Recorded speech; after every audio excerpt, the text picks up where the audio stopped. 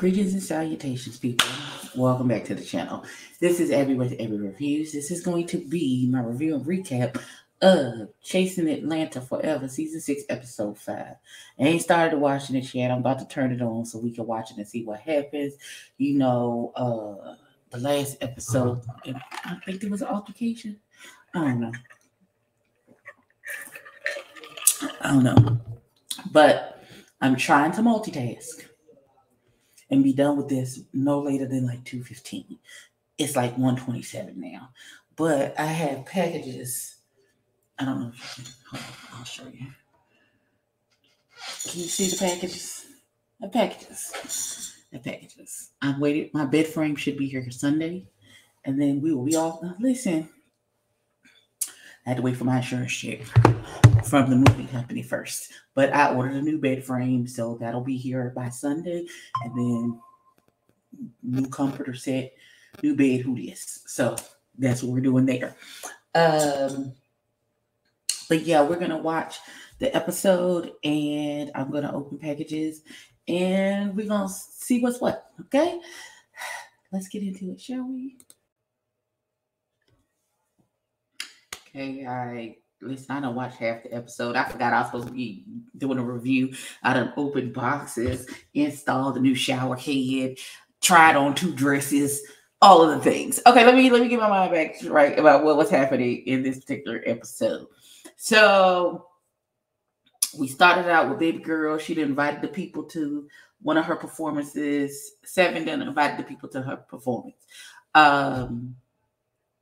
I don't know why Jaytwan didn't seem all that positive about this whole situation.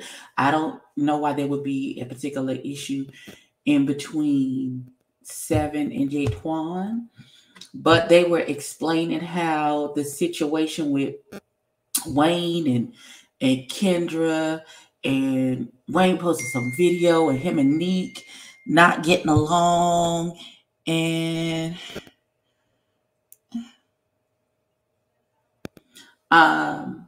all of these things were happening. And so there was an issue at the airport. They wouldn't let Berlin get on the plane because she female presenting. But I'm assuming they had an issue. There may be, I guess, an issue with her ID versus how she physically presents.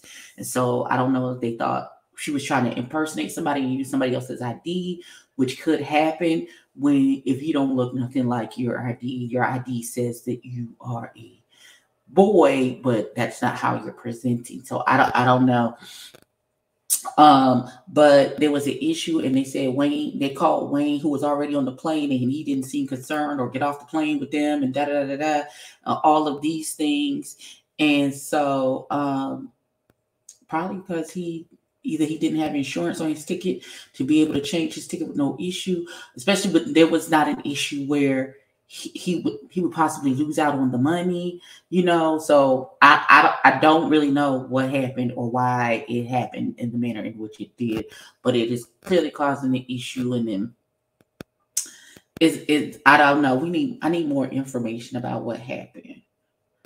Because I like it. See, I don't know. Something else is going on there. And then they talk about how the baby said he was maliciously maligned, and everybody was like, "Wait, what? He was what?" And Tonka is over it. He's clearly over it. They meet at the park. We meet 7's mama. She hugged and kissed everybody. She said she was going to Pensacola, I think. Is that where she said she was going? She was going somewhere in Florida, I think, for a performance, if I'm not mistaken. So a little shade thrown between 7 and Tonka about being booked, and she only books talent. And it was like, well, clearly, how did you get booked if they only book talent? There's a lot of that. Then Tonka is in the studio doing it up, and the baby comes to see him. J.R. Moore comes to see him, and it's a lot. They talk about, he talks about the issue with King Kane, and everybody's like, he's dragging it, and it's over dramatized. And in his confessionals, Tonka's like, well, no, I don't do all of that. No, we gotta shift gears into the next level, and you need to say whatever the issue is, and then proceed to move on. So we're gonna see how that goes. Then King K met with this young lady who is helping him get his LLC, his business dealings and things of that nature together as he moves forward in the next step of his entrepreneurship, which seemed very, very important. Yeah, that's what I got so far. This has been a cute episode. I haven't cried, which is a plus. Still half of the episode to go. We're gonna see what happens. Let's move on, shall we? I am confused a little bit. So Troy and Jatwan have a little sit down, and Jatwan is saying that he feels like that he and what's the name and Troy was freaking frack before Troy and Dominique. Well, he the original frick to his frack is what he's saying, and Troy is like, oh, well, nobody told me nothing. Jesus, I don't what no. Is that what you think, friend? Okay, make God bless you. And so, right, so and he says he feels like his feelings was hurt because when Troy was doing his show on YouTube and had Andario and another, I guess somebody else who was producing at the time. I don't know who the other person was because I wasn't paying attention. I didn't look up about who can't never come back to the cast, and I guess We Were Born were mentioned that particular time. Apparently, I can't do two things at one time. I can't light the candle and talk. Oh. Shout out to my fire. So Troy was confused. He was just as much as confused as I was. I was like, wait, what? And so they seem to be on good terms right now. But knowing that baby, he tend to he go off and he's like a powder keg. You gotta be careful. You gotta walk on tiptoes because you never know when that baby gonna go the hell off and then you looking them in the face. So there's that. Also,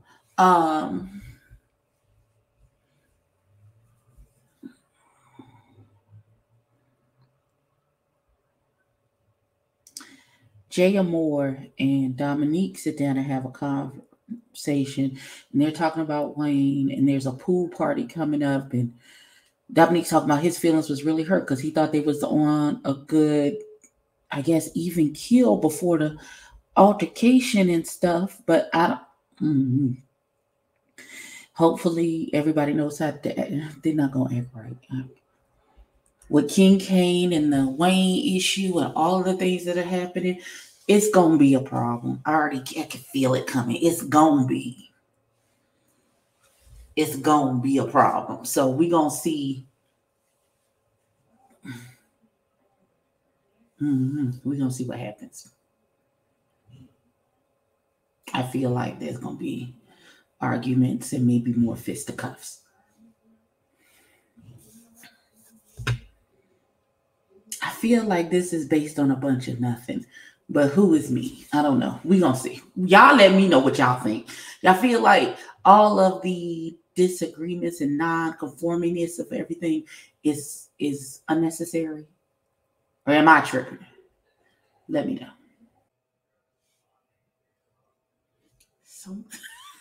So much happened, Jesus Christ. So much happened. So much happens. Oh my God, so much just happened. Oh my God. Oh my God. I have never seen Tonka like that. Oh my, he's such a lovely person. Oh my God. All right, let's start it off. Pool party. Rooftop pool.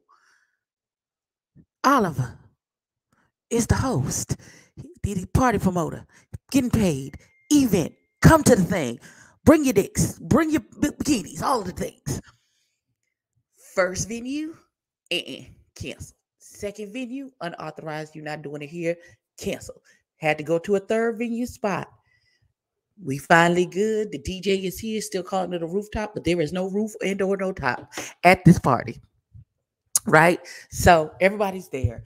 King Kane is there. We have an appearance by our good sis Jayla from Chasing LA.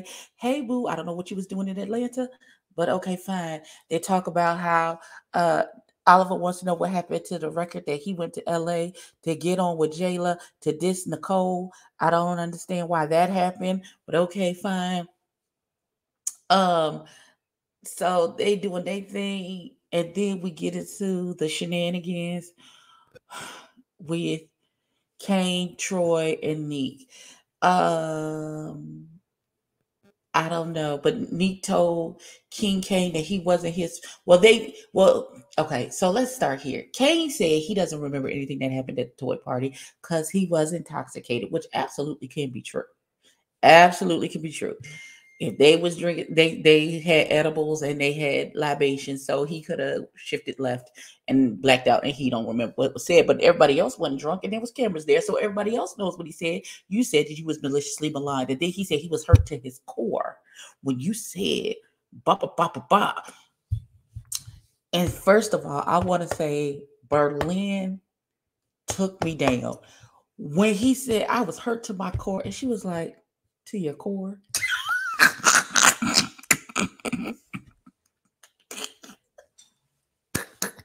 She said, it was the way she said it, y'all. She said, she looked to your core. Tickled. You hear me? I was tickled. You hear me? Tickled. Child. And then it was like, it seemed very cliquey, and I don't know if, I don't know. It was a lot happening, and they going back and forth about who said what to whom and who said what, and if he said they was fake friends, and then Dominique said, "Well, you're not really my friend." He was like, "And so we not real friends? We not real friends? You told me all the business." And then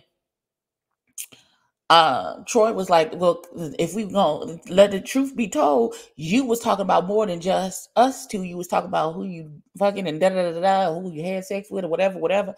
And that's when I became Oliver, because I was looking like, nigga, what? Because clearly he and Oliver both said they did it. So clearly King K been talking about that he did it with Oliver. So,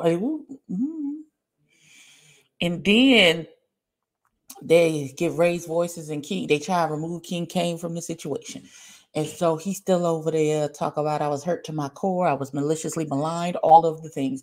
And then his confession, though, he said he's been here before everybody, so they can just bow down because he the king and fuck y'all, and y'all know what y'all talking about.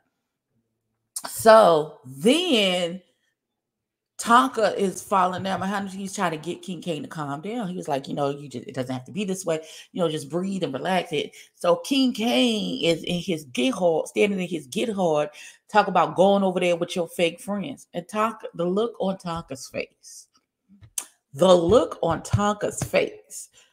Tonka was like, who is this motherfucker? I know he's not talking to me. He not talking to me. He not motherfucking talking to me. That's how it kind of escalated. Now, Rico tried to bring him back in, but he said, oh, no. He's like, I'm going to have to jack this motherfucker up, so let him know who the fuck I am. I said, and then proceeded to do just that. When I say the dominance bloomed from the center of his chest, and when I say he switched, that because Tonka is a switch, because 9 times out of 10, he's giving you very submissive bottom energy. But when I say the dom bloomed up out of that nigga, and he jacked up King Kane and said, now nigga, I don't know who the fuck you think you're talking to, but you need to calm down. And right now. And King K immediately submitted to the dominance. He was like, yeah, okay, I'm going to calm down. I said, okay, daddy. Okay, I'm not mad. I'm not mad. Yes. Open it. You open the door. Hi, Tootie. You have a good day at school? Say hi to the people. Hi, people. Okay. All right, you good? Okay, raw. Go play. Change out of your school clothes. Okay? Yes. That's me, Ma. All right, I love you. Stop. Oh. Sorry. Stop touching things. I love you. Goodbye. Go change out of your clothes. You smell like outside. I went outside. Okay. Okay, I forgot where I was, but that's how the episode ended. This was cute. Thank you, Andario, for not making me cry. I appreciate it. I think this is the end. Yeah, there's like a minute left. So this is the end. That's how the episode ended.